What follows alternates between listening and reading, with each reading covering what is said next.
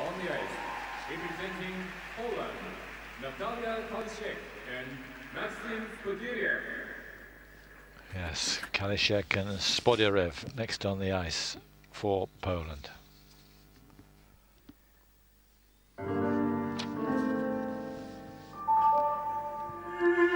Music, a passion for tango.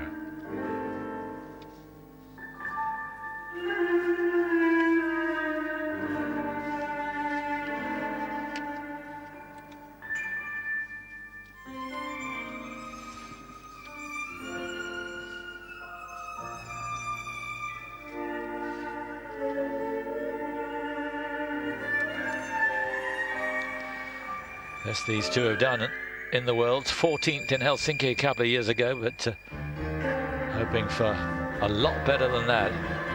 Only 17th last year.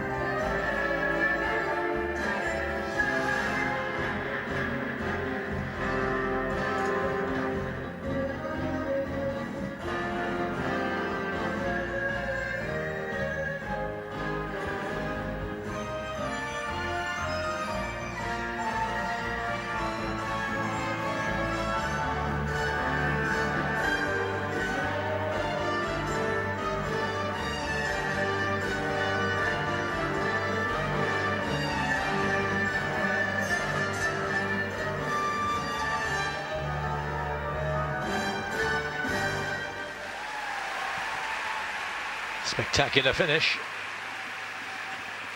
Not quite in the same class as the two we've seen opening up this group from Russia and from Canada, but doing themselves proud. 5 times the national champions of Poland. And they got to 5th place in the Europeans in Minsk and acquitted themselves well here. And this could be a big lift for these two, as I said. Best they've done in the world, 14th 2 years ago. Kaliszek and Spodriev.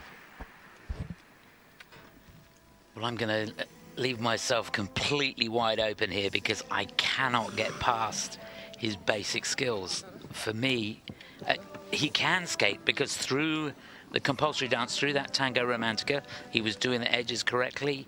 I thought he did a great job, but for the rest of the program, I don't know how many times he pushed with his toes, which is a cardinal sin in all forms of skating. You just don't do it. You push off the edges. And they seem to be getting better and better results, but I cannot get past it, and I don't understand it. To me, it's not right, but there you go. But I enjoyed the performance.